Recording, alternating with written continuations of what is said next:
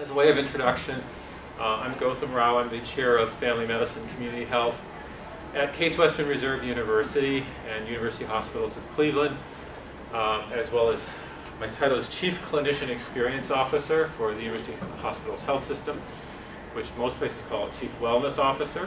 What we found was that physicians really hate the word wellness, so we changed it. Wasn't my idea. I think it works pretty well. I'm also, I run board certified in both family medicine and obesity medicine, and I run a medical obesity program for adults now. I used to be the director of the pediatric program at Children's Hospital of Pittsburgh for many years, and I'm the former chair of the American Heart Association's Obesity Committee and serve on the National Academy of Medicine's Obesity Committee. And this topic kind of grew out organically for a number of reasons, and I know Tracy was part of our presentation in July, Tracy, something like that. So I'm going to go through some basics here. So I think everybody, family physician or not, comes to the same place. If you're passionate about preventing heart disease, which I am, and I have always been, you say, well, I've got to prevent risk factors for heart disease. And what are those? Well, the traditional ones: high blood pressure, diabetes, high cholesterol. Can't do much about family history. Smoking cessation, of course, is important for those who smoke. And then you go a step backwards and say, well, what drives some of those risk factors? And of course, it's body weight and obesity. And then you say to yourself, well, when do I prevent this? And the best time is, of course, at the time of conception is what I say, but if you can't as early as possible is a critical thing. So in 2000, the years have gone by so fast I've forgotten. I think it was 2004 I wrote a popular book for parents. And in doing some research around it, I started to look at old school photos from, and just pause for a second, I did not expect an influx. Well, word got out. Apparently, or maybe it's for the next speaker. Maybe they're just hanging out.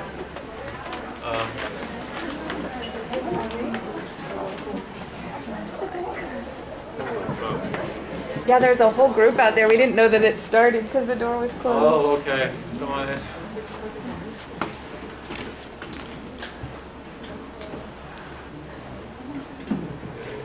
I think we've got a full house now, so I'll just back up just a little bit.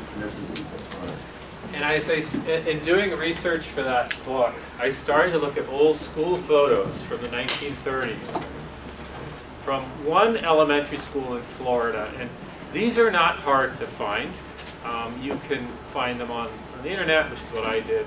Very, very easy to find. They go year by year by year. So I looked at the pictures from the 1930s. Any guesses as to how many children with obesity I saw in the pictures from the 1930s? Zero. 1940s? Zero. 50s? Zero. 60s? Zero. 70s? One, maybe two. I mean, obviously, you don't want to label children that way, but obviously having obesity. 80s, which is when I was a school kid. 1 to 90s. 1 to 2000, a third. More recently, in the last 20 years, the majority. What happened? So I did the same thing in preparing this talk and in this initiative as well. So first of all, let me talk about the leadership team for this initiative. I think I've introduced myself already. Dr. Powell Wiley cannot be here today. The reason is NIH is prohibiting out-of-town travel for conferences. Otherwise, she would love to be here as well. And she's not available virtually either.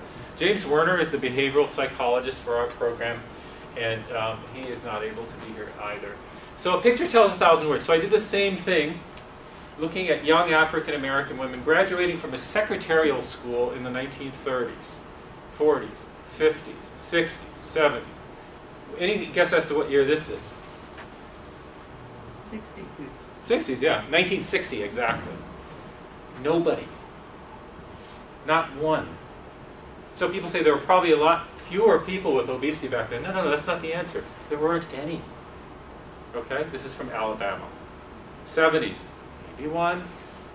80s, couple. 90s, couple more. Recently, any guesses? Majority. The majority. Okay? What happened? So that's part of the effort behind this initiative. It's not genetic. Can't be, right? Genes don't change that fast. What is going on And that is the question that we're trying to address here. Same sort of pictures. I've got hundreds of pictures, many from Pittsburgh actually. So we are talking about a group or subpopulation that suffers disproportionately from this problem. The reason is a very practical one. And we didn't expect this when we started a medical obesity program in Northeast Ohio that serves the entire region. Okay, and that means rural areas, urban areas, upper middle class. 80% of our clients are African American women. And they are highly motivated, highly seeking help. Okay, so that kind of dispels one myth that this is something that some people don't take seriously.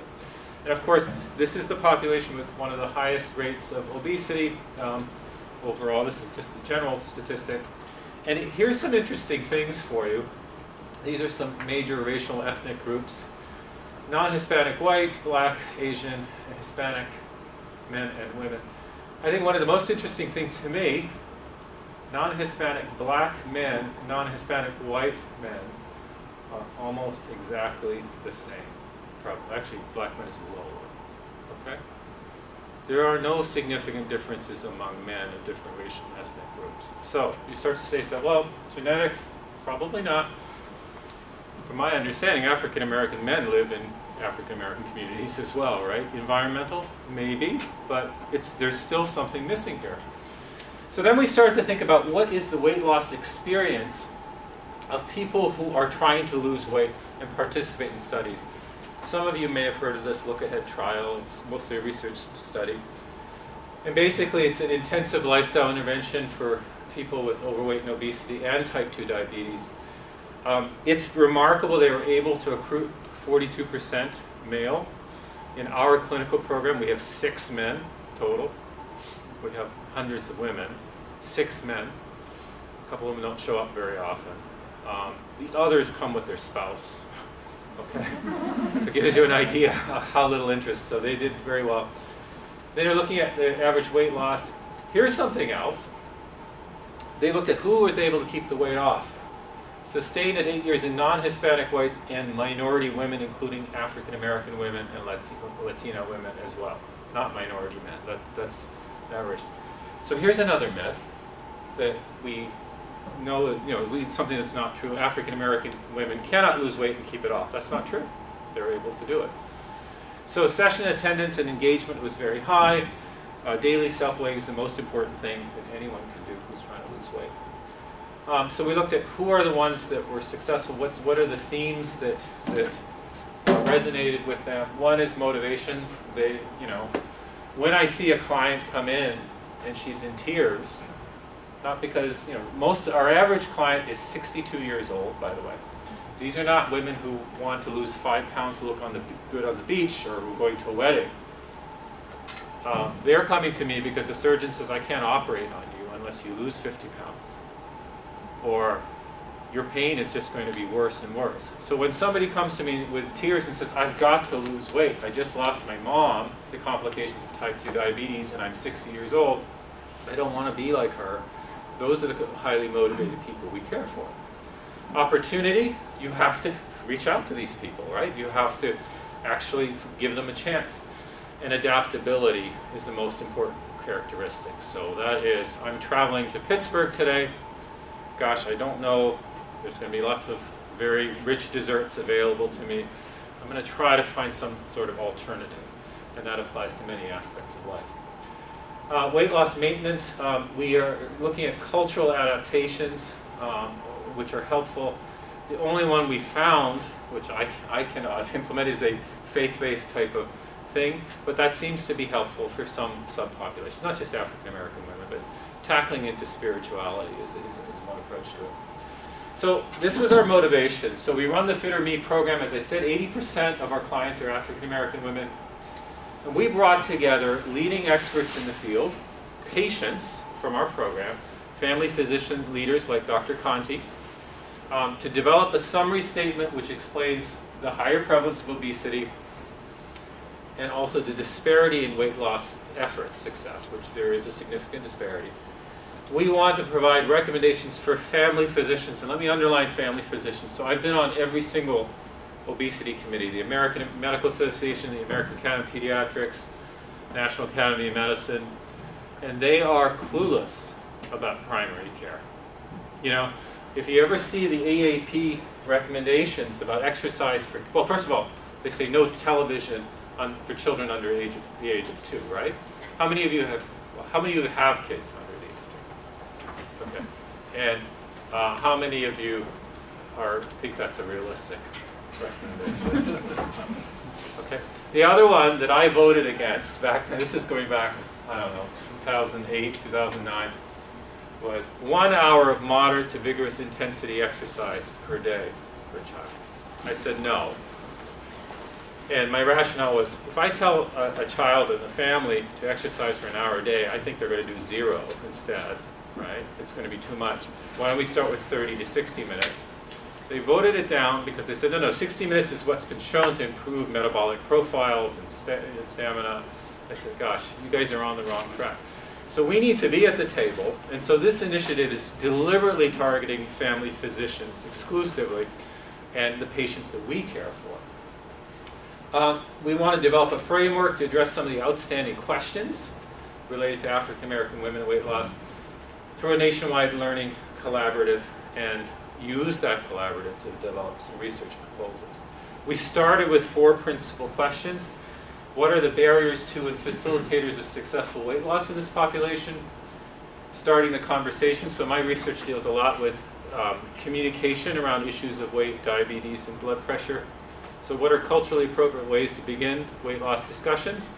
What treatment strategies are most likely to be successful? And what else do we need to learn? And who do we learn it from? This is a list of our participants. I'm not going to go through it. I point this out to give you an idea of the depth of expertise. Dr. Powell Wiley, this is her life, basically. I have to say I feel humbled by a lot of these people. Some of you may have heard of Dr. Kumanika. This is her life as well. Dr. Conti is here with us today.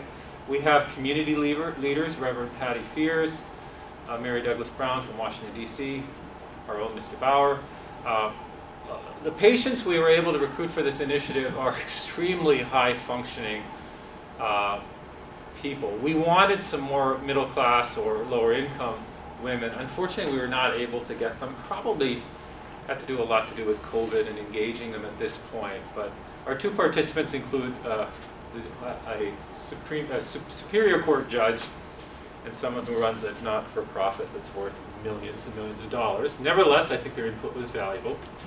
The vast majority of these people, as you can imagine, are African American women. These are the 12 recommendations we came out with. We started off with a meeting about 4 or 5 hours, and then we went back to the participants and refined those recommendations over and over again until we came up with 12. This is not controversial, that it's a serious problem, that it's multifactorial.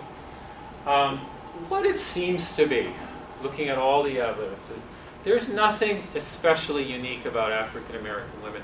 It's because they are exposed to the factors that promote obesity more so than other people. Okay, obesity is rising in many, many parts of the world and many subpopulations. The exposure to those factors is much higher among African American women than it is among other groups. Okay? We can talk about those maybe. Countering the messages, there was a lot from, actually, I don't see Dr. Scherger here, and I don't know if he's here. His plane was canceled. Oh, okay. But he was very passionate about the food industry, which we can talk about, trauma, chronic stress, poor sleep. So these are all the conclusions and recommendations. One of the most interesting, so here's one of the insights we come from. So you think like you know a lot of stuff, but you don't until you speak to people who are actually affected. And one of the most interesting insights to me was that the social supports that African American women have are not the same as they are for other people. Okay? They are expected to be, they're household leaders. They often have children that they're looking after on their own. They're supposed to project strength. And they often don't have anyone to talk to about these issues at all. That's not the same for other groups whatsoever. We talked about community partnerships, improved understanding, and that there was a great deal of diversity among the population. Who's defined as African American? men and women who recently immigrated from Africa, for example, have very low rates of obesity, and even in the second generation. So it's a complex phenomenon is what we learned. So the question was, where do we go from here, and what have we learned, and what do we want to do? We want all of you to join a collaborative to work on this together. And though we are still working on what that looks like, it really means talking to your patients, not just African American women, but others as well who are affected by this problem, or perhaps not, or know someone who is, so that they can contribute knowledge. We don't need any more medical knowledge about it. We don't need to know about the risks of diabetes or whatsoever. We need to work towards solutions. And we want to assemble this into a toolkit specifically for family physicians and something to develop further collaborative research. Oh, sorry, can I go back? Yeah. So let me touch upon a few major points, because each of these recommendations has a couple of pages that accompany it here. How do you raise the issue of weight with your patients? So there is a standard approach. If you look at the National Academy of Medicine's book entitled The Challenge of Overweight, the Roundtable on Obesity, to which I was a contributor, my only contribution was, how do you start the conversation? And others dealt with public policy, coverage for laboratory testing, all kinds of things in there. But here's what I've recommended for 20 plus years when you talk to a patient. I'm concerned about your weight. It is putting you at risk for diabetes, pick your medical illnesses, hypertension, etc., etc. Is this something that concerns you as well? Is this something that you and I can work on together? So we've tried that in residency programs in pediatrics, internal medicine, family medicine for 20 years.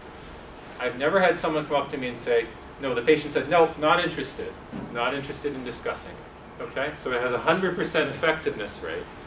Now, they may be ambivalent and say, well, yeah, I told them I'm interested, but I'm not that motivated. But that language is what's recommended and is consistent with all the recommendations. So I use the word weight. You don't use the word fat, obviously, or obesity. You talk about achieving or maintaining a healthy weight. You express your concern. Notice that I inserted only medical issues. Never, ever, ever talk about the cosmetic benefits of weight loss. And I've said this, I think, I don't know how many times. The most egregious example was at Children's Hospital of Pittsburgh about 10 years ago when an endocrine fellow told a 16-year-old boy, I observed this, you'd be much more likely to get a date for the prom if you lost weight. I will never forget the look on that kid's face. That encounter was over, by the way. Okay? Never go there. It's none of your business, to be honest. Okay? Your business, with respect to this, is diabetes. You don't say things like you'll feel better, you'll look better, you'll have more confidence. They get that message all the time outside of it. We tried that message with this group, and they said that's fine.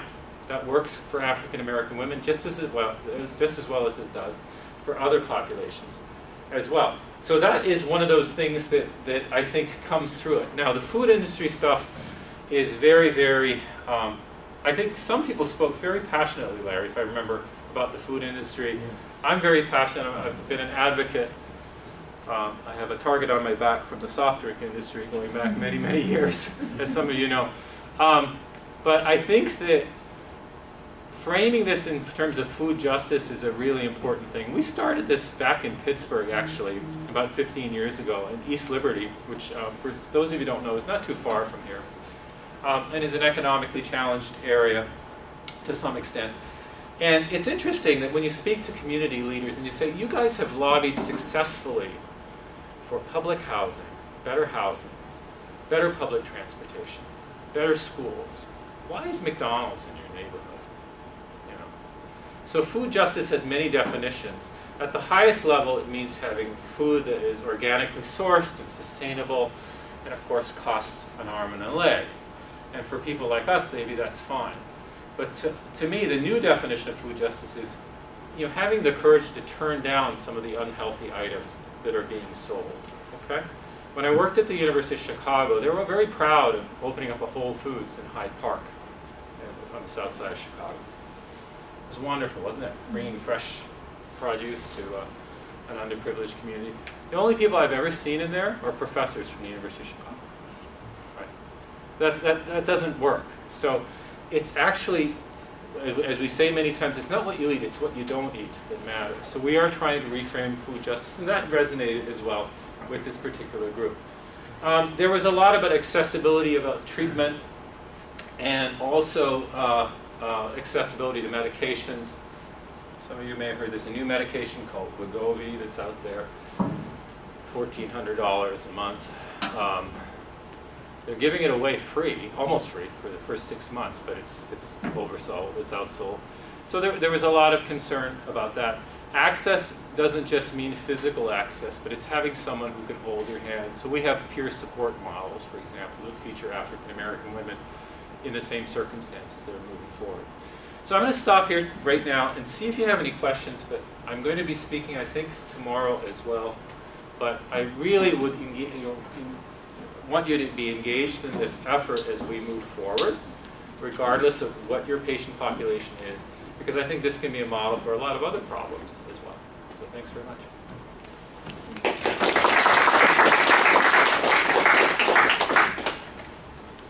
Any questions or comments? We have about 5 minutes for questions.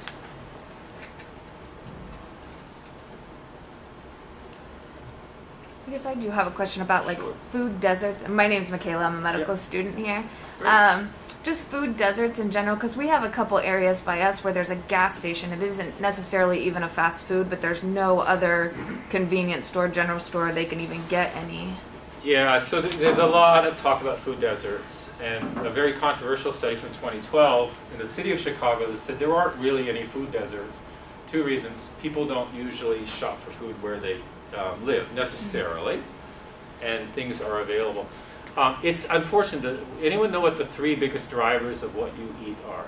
What determines what people eat? Number 1 is Accessibility, like, no. or how fast you need it.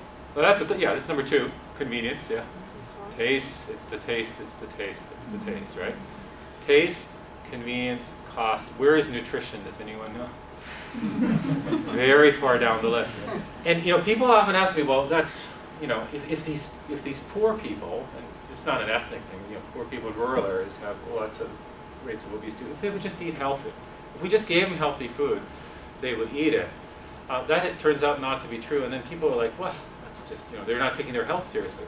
Here's an experiment. So a thought exercise. If you're at this conference, imagine your favorite dessert. And it's a buffet line. And we don't have that because of COVID, but it's a buffet line. Your favorite dessert is next to something that's like, I don't know, broccoli, right? As a broccoli with a little sauce on it as your dessert. Can you honestly tell me that you're going to go through that line, you're going to pick the broccoli? No, you're not. Why do we expect our patients saying, well, if we just gave you, why aren't you eating the healthy food we gave you? Why do we expect them to do it? We're not programmed to do that. It has to be through public policy, or it has to be something else. Everybody responds to taste, convenience. You're right, speed is really important for us, right? And then the price is number 3. Fast food is actually quite expensive compared to other alternatives, but people still eat it, especially lower income. Any other comments? Yeah, go back first. When are you speaking tomorrow? I'm sorry? When are you speaking tomorrow? I think it's 9:45, right? All I can say is check core abs. Yeah. I just show up and go where I'm told. I think it's in the morning. Yeah. So I'm glad you mentioned, kind of the medical. I'm concerned about your weight and the health consequences. It answers one of my questions coming in is, as a white physician, Yeah. seeing an African American, a black woman or man, and I'm thin, Yeah. how do I? Yeah, great points, right? So a couple of things that when we talk to this group, and I've talked to them privately, I said, well, would you hear that same advice from someone who doesn't share your profile, right? When I was putting together this group, I had friends, African American men, who were experts in obesity. And I said, hey, we've got this person, these are all leaders in the field. And there was a little pushback. They said, no, I don't think we want those people so much. And there was some concern that they would be being judged, for example. But then when we went into this group and said, well, you know, I'm not an African American woman, I'm going to use this approach. Is that something that's acceptable to you? And the answer was invariably yes, if it is delivered the right way, and if it's put into a medical context especially.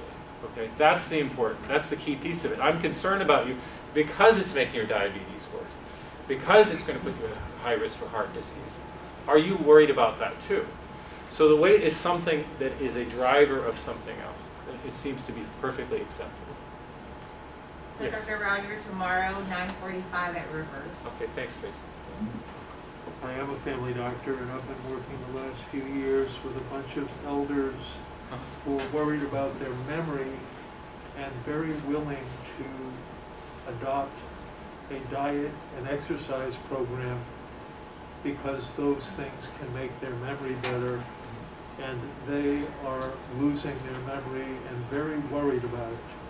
So it's very much like the lady that you mentioned who came in crying because her mom had died of diabetes and she didn't want to deal with that. These folks have seen their parents die of Alzheimer's disease, and they come in and say, I don't want to go through that. Tell me what to do. And we're about 2 years into it, and they're incredibly still motivated to do very hard lifestyle changes because they've seen it up close and personal, what it does to somebody's life. Yeah, that's a great story. Thank you for sharing that. So Dr. Castor, who's in the corner, and I practice in the same place. And it kind of breaks my heart to see so many people in wheelchairs who are so debilitated in our waiting area. One of the term that resonates most with this population is diabetes and all its associations: kidney disease, amputations, blindness, heart disease. I don't know of a single family that hasn't been touched by it. And so it's a very, very powerful motivator for our population. Okay, I think, Just about good. time. Yeah, I'm sorry. Thank you so much.